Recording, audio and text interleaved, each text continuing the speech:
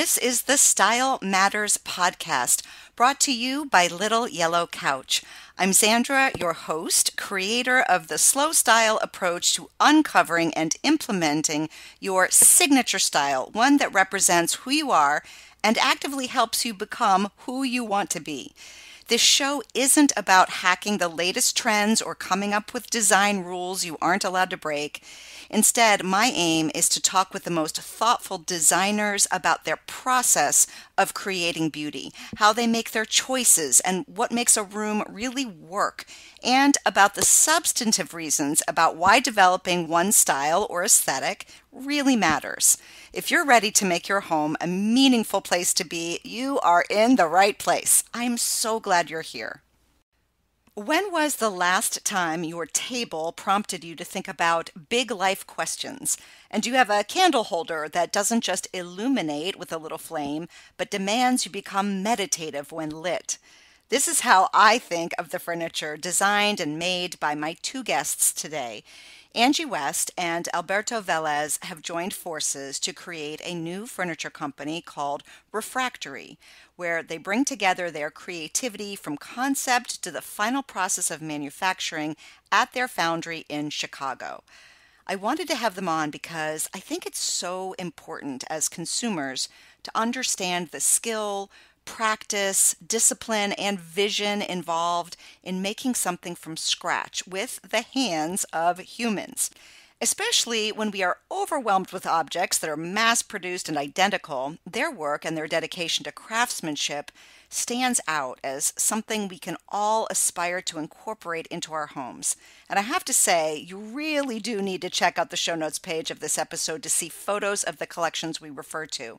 So if you're driving or at the gym or walking the dog, go to littleyellowcouch.com and click on podcast when you get home, because you may even want to re-listen to this episode while you're looking at these beautiful, meaningful pieces of art, even though it's also furniture. All right, here's Angie and Alberto.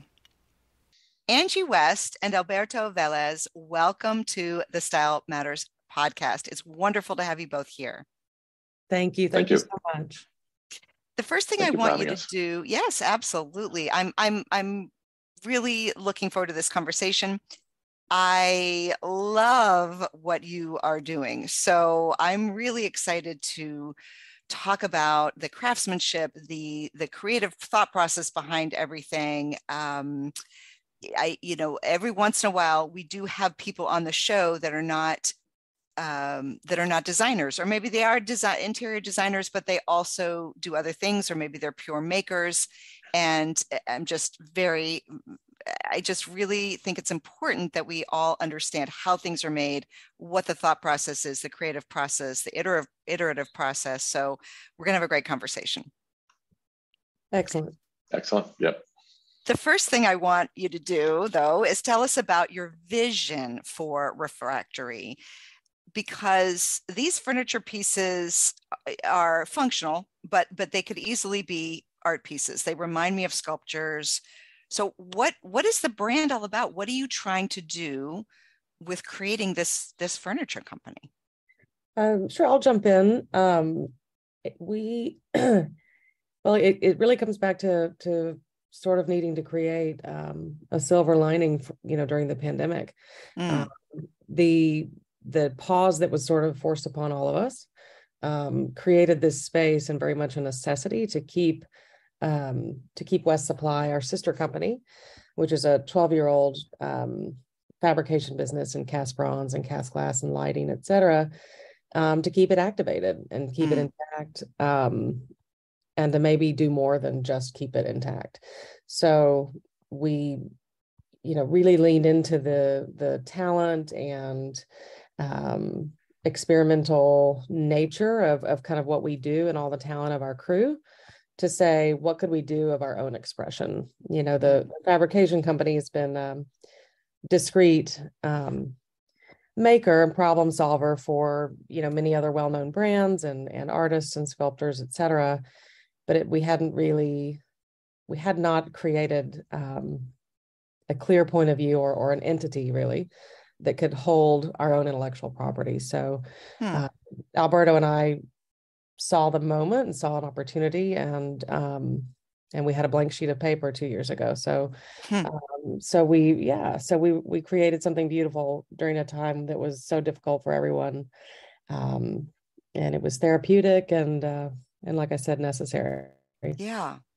Angie, I just wasn't expecting to ask you this next question, so I have to think Oh, about it for a second. sure. So that's really interesting to me that the pandemic, so there was pressure on the foundry, the fabrication company. As you said, you were building pieces that were spec'd and requested by other companies. And you saw a drop in that business because of the pandemic. And so that's why you thought, oh, we need to start creating our own pieces. Is that right? I mean, I had always wanted to do that. And certainly Alberto is a prolific and phenomenal world-class designer. So I had always wanted to have my own brand and be able to express myself as an artist, Okay. as a creative director, et cetera. And then Alberto and I were spending a lot of time together that summer, uh, really consulting for one another in different, in sort of different ways. And Yeah. all those lunches and dinners and evenings in the studio turned into let's do a thing. So So it was really an opportunity. I mean, this pause, I think, created yeah, for so many of us this self-reflection of what the hell am I doing with my life, right? And can I do something differently and take advantage of this enforced, you know, break? yeah, Is that where so the impetus, because you originally said, we wanted to sort of not save the business, but you said something along the lines like, oh, well, the business is going through a dip, we need to do something to shore it up. But it sounds like it was really more of a sort of taking advantage of this craziness where nobody knew what was going to happen and saying, I'm going to put my energy into something I'm passionate about. yeah. I would say Yeah. two things. One is, sorry, Alberto, quickly, when I said keep the business intact, it's really in a foundry and a glasswork studio, we have 45 people, and there's such an incredible, it's a kaleidoscope of specialized talents, right? Okay. So, Mm-hmm. and it's a culture, it's a family. Yeah. And so by intact, I mean, you just at a certain point, if you start to, there's a certain point you can't really shrink Yeah. beyond. You can't become too small, or if you do, it will fracture. So that's what I meant by that. Huh. Okay. And then I think we also, when you're a discrete fabricator, sometimes it's difficult to market yourself and to express what you're really capable of, because everything you're making is someone else's intellectual property and someone else's Right. brand, right? So Right. you can't splash it all over social media, Yeah, I and it's see. Yeah. tricky. So this has also been a way to really point to the talent and what we can do at West Supply, in a more liberated kind of fashion. Okay. Okay. Well, what has come out of this time is really, really stunning. And like I said, it definitely bridges that gap or walks the line between art and function, art and furniture, art and art and utility. So Alberto, I'm going to jump over to you for a minute, and you are bringing to Refractory and your background with Holly Hunt and sort of what your passion is, why you wanted to start this company. Well, yeah, it was definitely, as Angie was saying, and as we've been talking about, it was a moment. It was something that happened. It wasn't that much of a plan, and I had been a design director for Holly Hunt for 10 years. I moved to Chicago to do that. Mm-hmm. In 2010, and it was interestingly a position at Holly Hunt that more or less Angie had. And Okay. so I came to replace her, and ironically, it was immediately the person, even though she was leaving the company, that I engaged with the most, and we went out to dinner, Interesting. and Yeah. and she was, how can I help you? And I took over a team, essentially a design team, that she had, which was kind of the function was their function is to create designs, or for me to create designs for the Holly Hunt's own collection, its own brand. It's Right. called the Holly Hunt Studio, and work directly with Holly herself, who is a great sort of designer herself. Mm-hmm. And so between Holly and I, we worked together for 10 years, and this team we created, I don't know, 300 or more pieces of furniture during that time. Right. And we put them out into the market, and most of them did really well, and they still do really well. And I built that team over the time, and that's more or less what I did along with creating these concepts. And that's what I do. I'm an industrial designer, been a designer all my life. Grew up in a family of creatives. So you can say it's my passion, but it's also all I've ever known. Right. And so I can't do anything else. I don't know how to do anything else. I can ride a bicycle. Then I think one of the most important experiences I had at Holly Hunt, and in my previous engagement, I lived in New York and worked with a company there, or my favorite thing was just meeting the best kind of craftsmen and manufacturers. There's many sides to this high-end interiors business.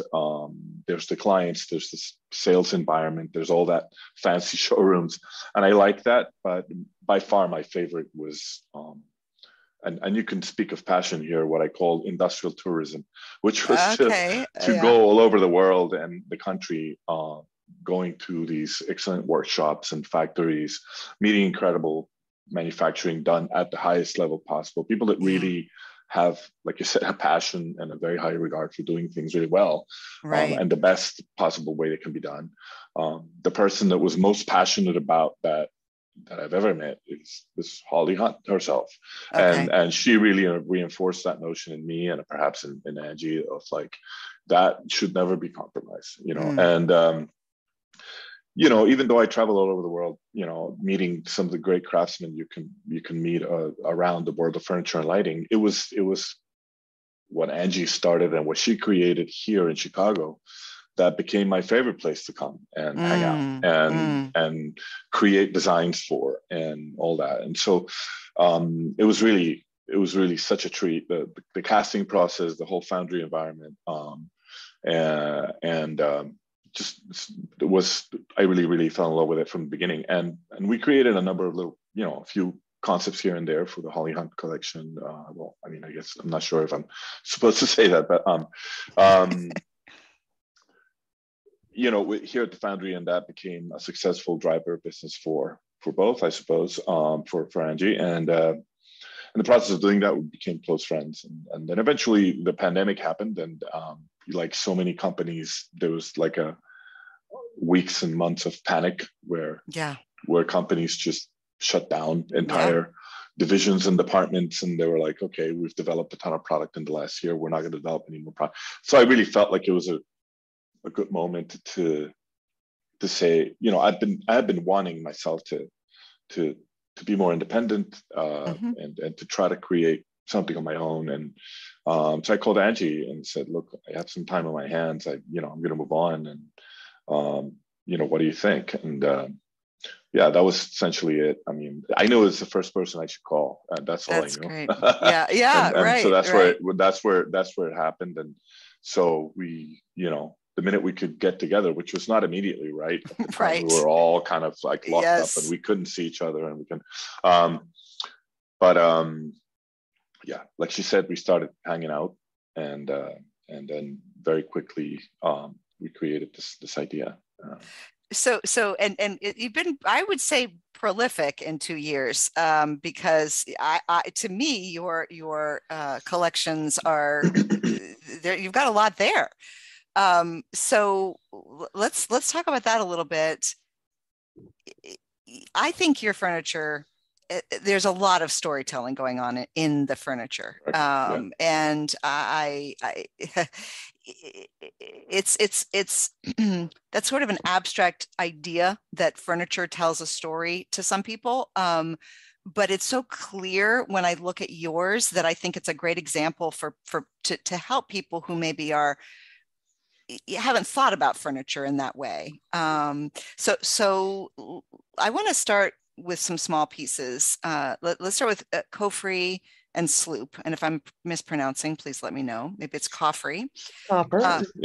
Okay. And so, coffee is, in my mind, it's this object for ritual. And you're going to tell us what I mean by that. And then sloop is candlelight. So describe them for us. And then what is the thought process behind them? What's the story?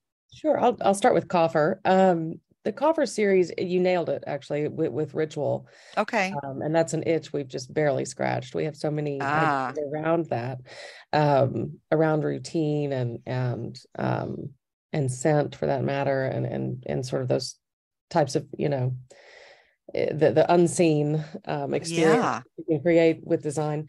But coffer was about, being a make objects really that the ultimate keeper of the object has influence over. So the lids to some of the coffers have a particular flower frog where, you can use them for floral design or dried arrangements, that kind of thing. And then the shorter vessels, would hold your favorite pen on the top, but some of your other favorite useful objects inside. One is an incense holder. Yeah. That kind of thing.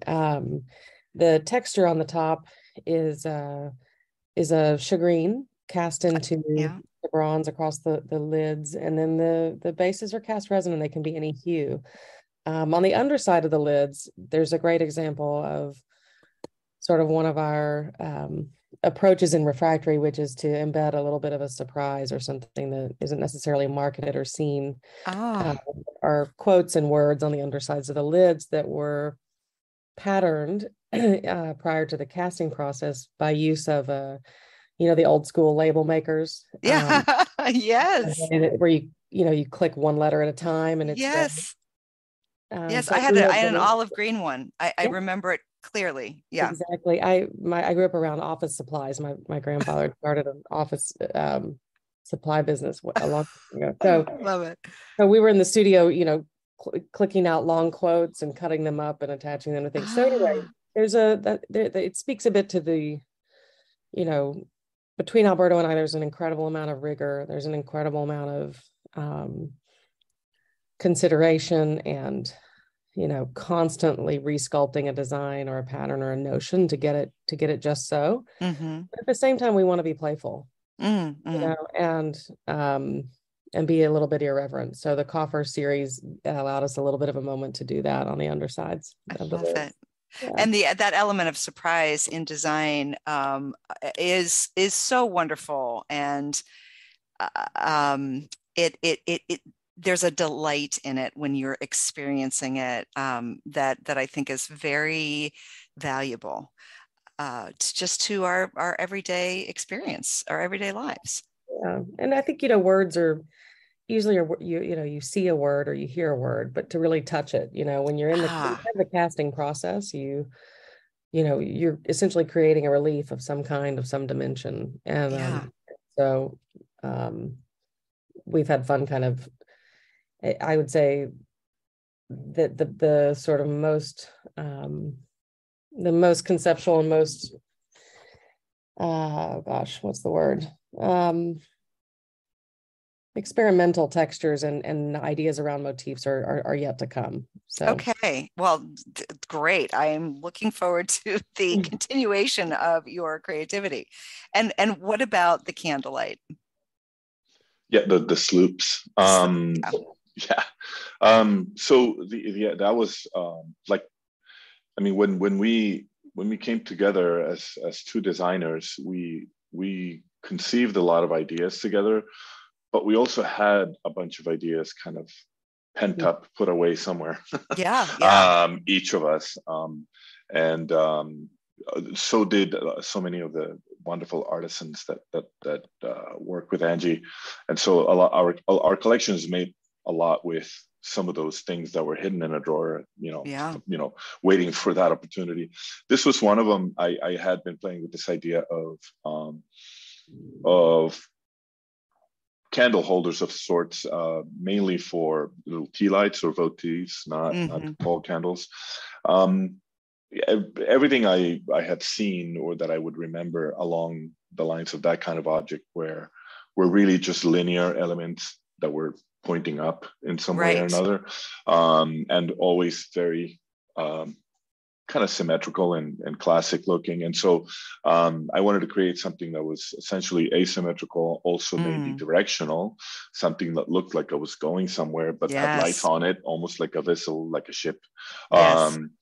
And also something that had surface, not just lines. And because so much of what we're doing is about surface quality and about texture. So yeah, those things came out of there. I mean, and so they're essentially little compositions of 5 or 7 or 3 lights arranged asymmetrical, that, you know, when they're lit and everything else is dark, you almost see this idea of, right, constellation, right? Like when they tell you, oh, this star over there and this one over there and this one over here, it appears to make no sense, but oh, there's a ladle, or there's a bear, or there's, you know what I mean? Right. It's a little bit of that. I mean, maybe. So yeah, that's essentially what they are. Just it's compositions of line and surface and point, and, you know. Yeah, well, I hadn't thought about the idea of the constellations and the stars, and how that was used by sailors to navigate their way. I mean, it's all kind of connected. I just got back from Venice, and so I cannot help but see the gondolas in the shapes, and the idea of cutting through that water, but so quietly. There's no motor, you know, and the texture of the water, and then seeing the texture on the vessels that you have designed. It's really, well, and I have to say that about all of your work is that I want to touch everything. The tactile nature of everything you guys are putting out there is, for someone like me who can't help herself, it's very, it's a wonderful.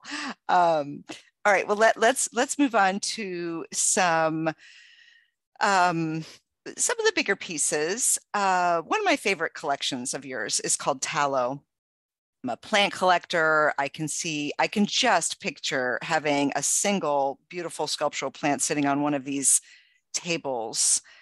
The whole thing would just be this not just a piece of art, although I keep referring to your work as pieces of art, but there's something very meditative about it. I can see myself just sort of, if I give myself the grace of 10 minutes on my couch, to just stare at my plant on this one of these tables in the Tallow collection. Tell us a little bit about the story behind that one. So Tallows, I mean, the larger part of the larger concept behind Refractory in general, or at least our initial collections, was very inspired by, well, a lot by landscape, and by, in particular, the North American landscape, the imagery of the Southwest, the frontier, and all these wonderful areas that are essentially eroded.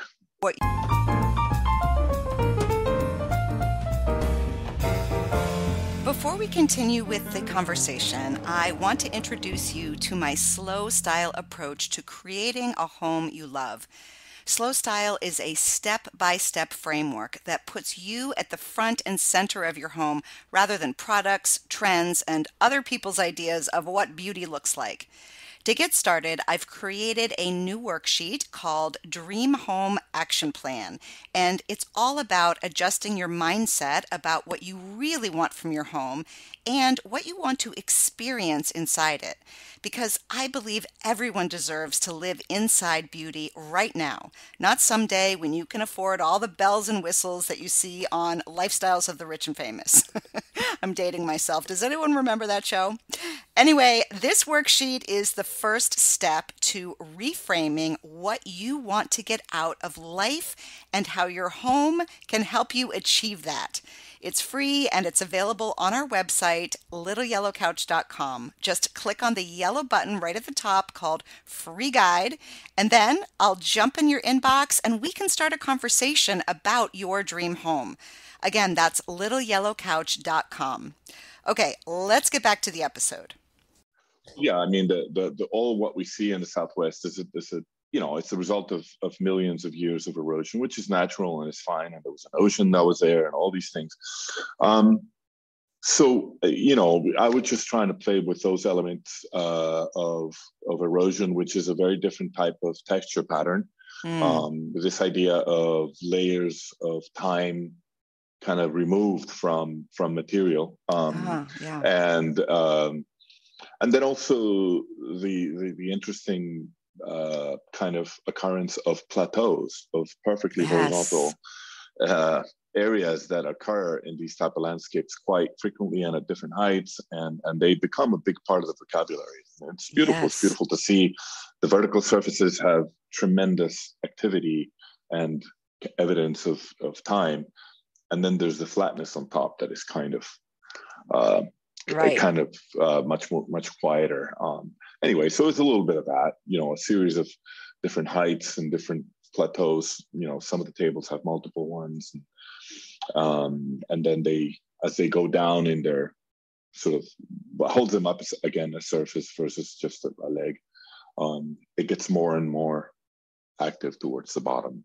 Right. And so, that's essentially what the Tallow series is. And so it has three tables at the moment, but we hopefully want to expand to more. And that's one of the things that we did in the whole collection that we were disciplined about, and that I'm very proud of, is that we set these different notions and these different families of pieces together with a few initial iterations each. The Tallow, the Promontory, the Tributary. Some of these were kind of pretty advanced developments that Angie had, when we first started, and we just gave them a boost and turned them into things. And now we have these languages ready, and in different areas, with very distinct personalities that we can expand on, and that's kind of like what we're going to do moving forward, along with creating new ones. Right. Hopefully. Right. Yeah, I can see the plateaus. I spent a month in New Mexico, and just I've been there several times. The landscape is so stunning.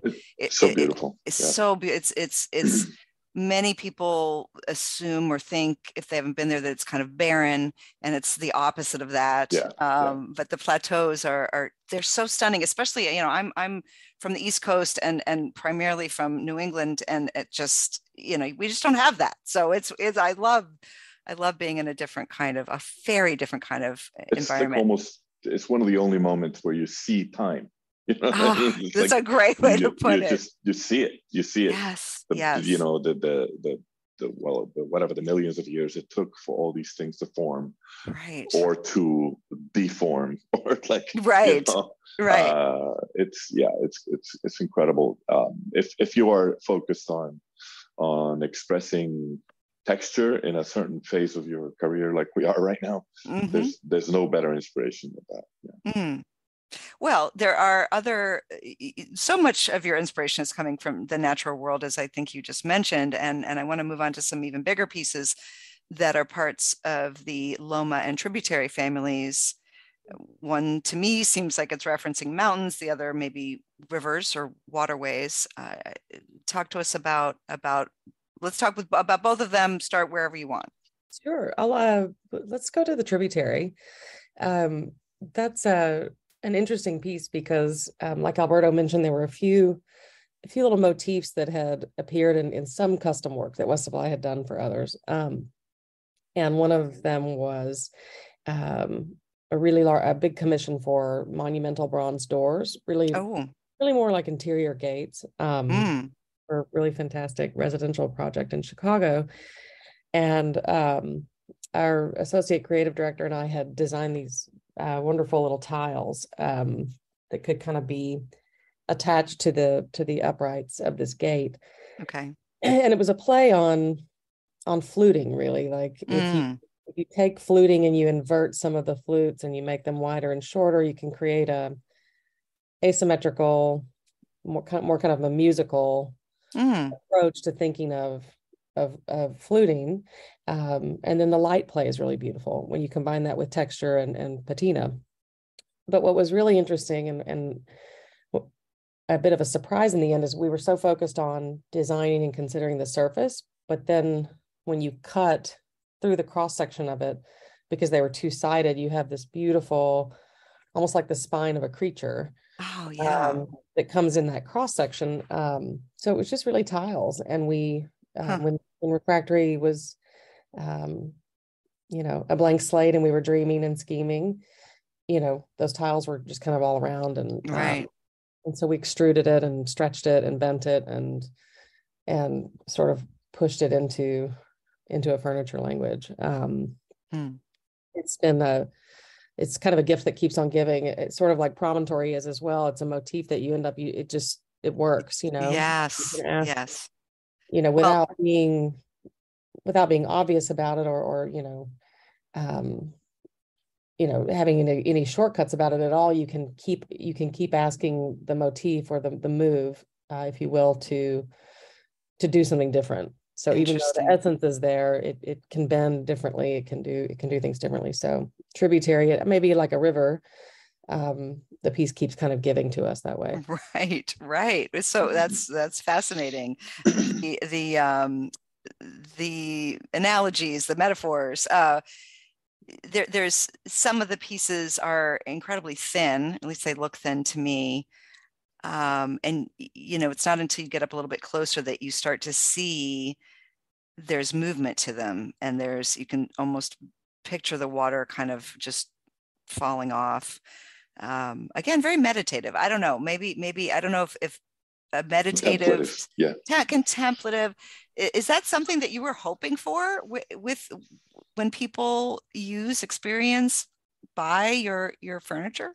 Briefly, I wanted to touch on something. I made a note while you were speaking earlier, about wanting to touch the work. Yeah, that's really important to us, because some work, whether it's in this materiality or others, certainly at these price points can be, they can kind of reveal themselves as precious or fragile, and we wanted to not be in that lane at all. So the texture, the pieces are meant to improve with the oils from your fingers, the leaning, the touching, the use. And so that's something that has to do with, maybe a philosophy around durability and longevity, right?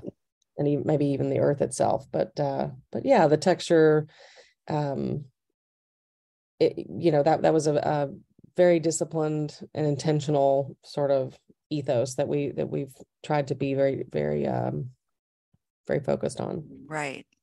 And your great point about a lot of pieces, the higher the price point, the more precious they become and the more off limits they become, and the more terrified you are of hurting them. These pieces, you want to touch them, and maybe in the touching is where the contemplation comes from.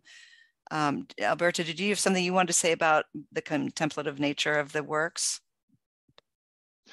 Yeah, I mean, Angie said quite a bit. I think there's something quite wonderful about the qualities and the character of bronze, and the casting process itself. There's quite a bit of it that we wanted to bring back, in a sense that so much of the work that I had done previously in bronze and that you see out there in the market done in bronze is a very smooth surface in general, that people like, all these beautiful kind of half shiny areas in bronze. And not having been here at the foundry, I was unaware that it takes a lot of work to make a cast piece of bronze look smooth. Okay. And that there is a lot in the process that leaves a mark, that is inherent to the casting process for a texture to end up in the surface, whether it's sand or whether it's wrinkles in the wax, or whether it's little areas where vent or kind of material feeding sort of elements were there and they were cut. All those things get deleted in the process for most of the designs that we make for others, with a lot of work. And so we started working like, how can we leave a lot of this evidence of craft love that in the piece, so that it tells its own story. It's like, maybe even on the underside, I was conceived. This is the method by which I was made.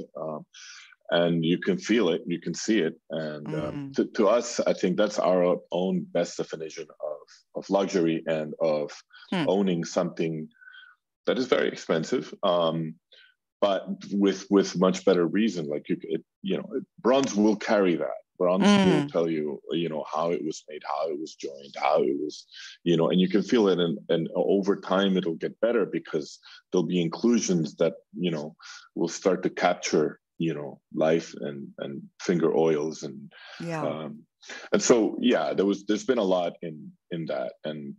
But again, it's like when you were a kid and you grew up in the 70s and this popcorn stucco style in the walls, was in everybody's house. And all of a sudden you're trying to go to sleep and you start discovering, yes, you do. There's a man, and then there's a car, and then there's you know what I mean?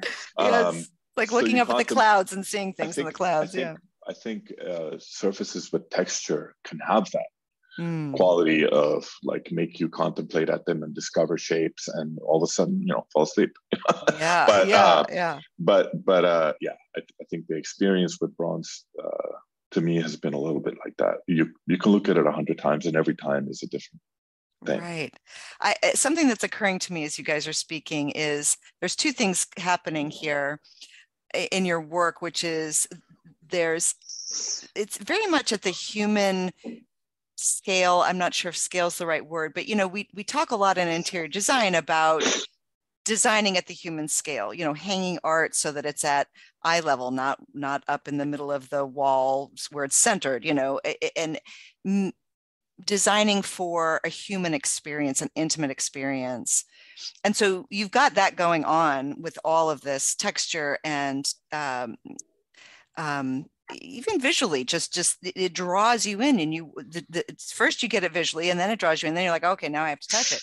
But then your themes are so grand, they're so monumental in terms of Mother Nature and like the plateaus, the tributaries. So you've kind of got both going on here, which I'm really loving.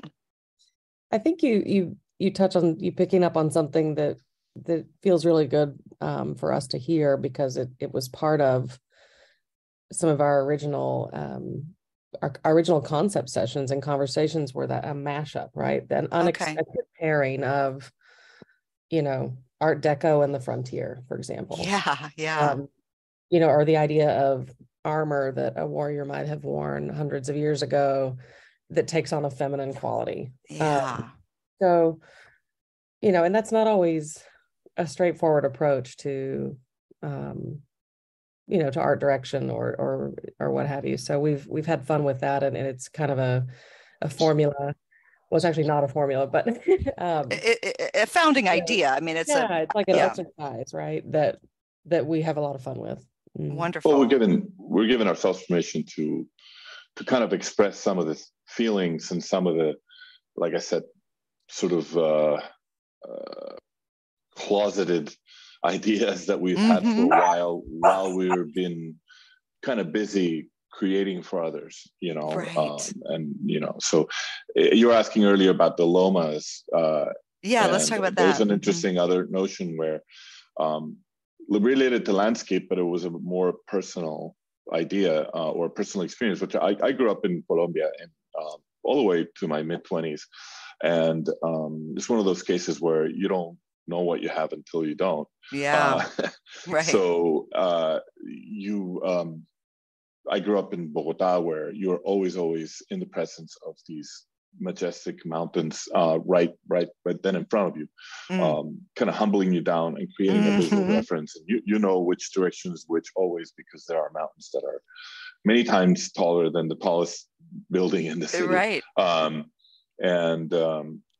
And then we spent the weekends in a mountain cabin that we had, which is even more mountains. And and everywhere you look is the most unbelievable mountain landscape, green as green can be. And so then I eventually ended up here in Chicago, where the flattest place on earth. When I go over a bridge on my bike, I'm like, it's a mountain. And you miss it, you know what I mean? And you miss it. You miss it terribly. You feel something really isn't there. And so the Loma is a concept about landscape in your memory. Ah, You know what I mean? The landscape that you remember, yeah. and that you long for, you know. So it's inverted. It's inside the piece. Yes. It's underneath. Right. I love that. It's helps shape the space that is inside of furniture, which is a subject that I've always personally liked to explore. Furniture, chairs and tables especially, you know, shape space underneath them. So I like to play with that, the shape of the space, not just the shape of the piece. Right. And so it does that, and it forces people to look underneath the table and see what's going on. But there are elements on the edge of the table that all of a sudden creep underneath inside, and they start doing things inside. And so they make people go, hold on, what's going on? Right. And then you have to literally go on your knees and go underneath. And there's a lot of, all this verticality of mountains going on. Downwards and inside, and it's the idea of mountains and landscape in your memory and in your in your own sort of longing, if you will. It's only one piece so far in the series, but we're cooking more. You're cooking more. Yeah. You say memory, which is evocative, but I would also say there's a dreamlike quality to it because it's inverted, and yet, like to your point, it's inverted on the in the piece itself, but the space underneath, it's not inverted; it's upright again. So it creates it's very dreamlike. Yeah. Yeah. Angie, we're going to say something. I think bronze, because it has this artistic and sculptural kind of connotation and reputation, it kind of gives us license to be sculptural and organic and do, you know, it's wonderful, the casting process, how it allows you to really create any shape you want, and it justifies itself. And you both are making me very much want to visit the foundry. I really want to see how this is actually made. I think a lot of us need to see that, to understand and appreciate the time, attention, care, thought process, creativity, all of it that goes into it. I really am excited to hear your answer to my every week question, which is, why does style matter? Why when we don't know the art and the craft and the skill behind something, what are we missing? What are we losing? When we don't know about it, we stop appreciating it, and then we stop valuing it, and then it's gone. I'll stop talking. I'm sure you have interesting answers to why style matters. For me, it's a language, right? I think it was Miuccia Prada who said something to the effect of, that style is an instant language. It's an expression without having to say anything out loud. And maybe which makes it a bit ethereal and a bit subjective, of course, but it's like the acoustics in your home, or it's the music that fills a space. It's the wabi-sabi. It's the thing you don't have to explain. You can explain it, and you can tell the story if you want, and we enjoy that very much, obviously. But you don't have to. It gives you an ability to say something without saying anything at all. So that for me is where it is, and I think the future of our brand is, and our studio is to just excavate more into that, into scent, into ritual, into things you wear, into things that you collect that hold meaning to you, and where do you put them. The Loma, for example, has a little hidden shelf on the inside, where you could hide something, or you could leave a note to someone in the future, or we love sort of acknowledging that, and maybe this veers away from the word style, but that these pieces are going to be around for a very, very long time, Yes. Kind of like the armadillos from, millions of years ago that we are in love with. And these pieces will go on into the future, we'll have to work on. So they're capturing a moment in time, and maybe that's what style is in some ways. I love that. Alberto? I'm so stylish. Angie will attest to that. No, it just to me, it's the word is interesting. I think I guess style when you're a creative professional equates to personality, right? It's just a projection of wherever you are, and how much of it do you actually want to project on? Very little in my case. I'm how should I say? To me, how you began this discussion is the most important thing about how I see style, or my style, which is the storytelling of objects, and how pieces tell their own story, and how they are depositories of the experience of the owner, or of their own making. And that's why, for me, what we're doing here is so valuable, because you can read so much into every piece. I personally, where I live, my wife kind of dictates the style of my house. I'm very happy to let that be the case, because she has great style, and she has a phenomenal way of arranging things, and everything, doesn't matter what we have, everything tends to look very nice and very chic. And so I'm happy to not interfere too much there. I do own, however, quite a number of pieces that were kind of rejected prototypes of the hundreds of furniture pieces that I have been able to design and to put into the market. And to me, over time, they have more and more value, because it's something that didn't make it into the market because there's something wrong with it that only I know what it is.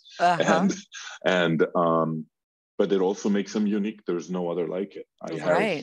I would say at least 20 valuable pieces of furniture that are only unique in the world, because they are somehow imperfect. And I think that is something that we, in what we do, is more and more important. And the casting process itself carries a lot of surprise. A lot of things go wrong, you would say at the beginning, but unexpected. There's a lot of unexpected results once the molds are open. And it has become kind of the biggest driver of our enthusiasm and our sort of excitement about what we're doing. Is it doesn't matter how much we can prescribe and how much 3D modeling and technology we put into the creation of the mold, something's going to come out that we don't expect. And most of the time is going to be, we're going to be able to make it cool and make it great and make it be a part of the story. And I think that's essentially what grounds us right now, and what drives us is like the embrace of the unexpected, of the surprise, of the imperfection, as the biggest evidence of things that are handmade, and things that are made by artists and experts and people that this piece is going to be unique, but not because of its design, but because of what happened to it today. In the process, And then you are going to take that to someone and say, yes, we have a mold, we can repeat this piece, but still, the next one's not going to be exactly the same. That's right. And like I said, I have sofas, and I have upholstery, and I have that have a critical impediment that prevented them from making to the market, but I love them for that reason. Love them. Oh my gosh, that's fantastic. They would have ended up in a dumpster if I didn't go like, you know what, Holly, can I just take it home? Right. I don't know. I mean, it may be a little bit of a crazy thing to say about style, but that to me is that is the style definition I like to live with these days. Is just trying to find a way to validate something that isn't perfect. It went a little bit off the plan, but like we all do. You know what I mean? Like we all do. Well, I think the period that we're living post this shakeup, it takes a lot of that. And I mean, it takes a lot of like, okay, let's just live with this curveball. Yes. And how are we gonna? Definitely. one of my sort of guiding principles is that style evolves. And I think that that sense of time, either in your own style as you are developing and changing, and therefore your surroundings are reflecting that, but or in a singular piece. And I think that you've described so beautifully this idea of, especially you've focused a lot on bronze, and it's how it evolves throughout the whole process, but then continues to evolve with the oil from our fingers and, how people interact with it. It's, yeah. This is why I was so excited to have you guys on. It's just, we are talking about furniture at a very different level than, walking into IKEA, no disrespect to IKEA, and just picking something off the rack, yeah, right. I mean, there's place for it, but it's just, the value in these kinds of pieces is in the stories that you have infused into them, and then that we get to then layer our own stories on top of. Well, and then the stories that kind of in conclusion that will, these pieces will never end up in a dumpster. They'll be in, homes and be useful for hundreds and hundreds, if not thousands of years. So that's incredibly inspiring and also humbling to know that they're really at the beginning of their journey. Yeah. Wow. Yeah. Thank you guys both so much. This is such a great conversation. I really appreciate it. We really appreciate it too. And I should say, in case you want to include this in the recording, okay, that we have 3 mascots. Oh yes, we've been hearing them. They are not armadillos. They are bulldogs, and they're on a journey with me right now. So they often chime in one way or another. Right. So we appreciate you. Angie is traveling. She's in Dallas right now. She is in transit. And tell us their names. Chevy, Levi, and Bodine. Okay, great names. Great names. Nice to meet you. Nice to meet you, boys. Yes. Boys and girl. Boys and girl. Boys and girl. Yeah. Thank you so much. Really appreciate this opportunity to have a chat with you today. Yes, definitely. Thank you. It was a lot of fun. Good. Thank you.